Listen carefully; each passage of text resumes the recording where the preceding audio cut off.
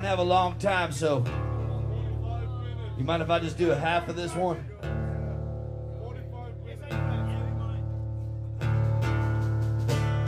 All right, I'll try it. Just a half of one right here. It goes like this. I was born in 1977, year that Elvis died and went to heaven. My mama worked at nighttime singing cover songs. My daddy was a lawman with the FBI. Cash money, he'd do deals on the side. Mama said he even killed a man once, never even got caught. They fought like hell for several years, and Ma told Pa to disappear. That's when old Dano came in.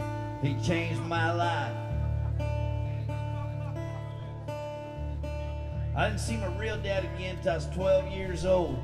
My mom pointed him out in some old record store. I walked up and said, "My name's Bobby." He said, "I'm Bobby too." He still didn't know just who I was. I told him I was his eldest son. I can remember the teardrops welling up in his eye. He gave me his phone number and we said goodbye. It was 2 months later that old Bob died with a needle in his arm in some hotel room. They say some things in our lives are best forgotten.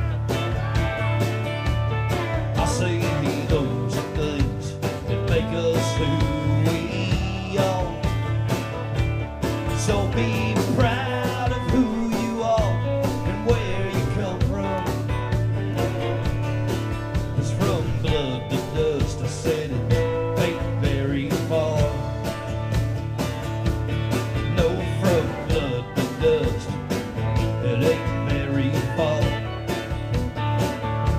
I said from blood to dust, ain't very far. There you go, right there. Appreciate you. Hell yeah.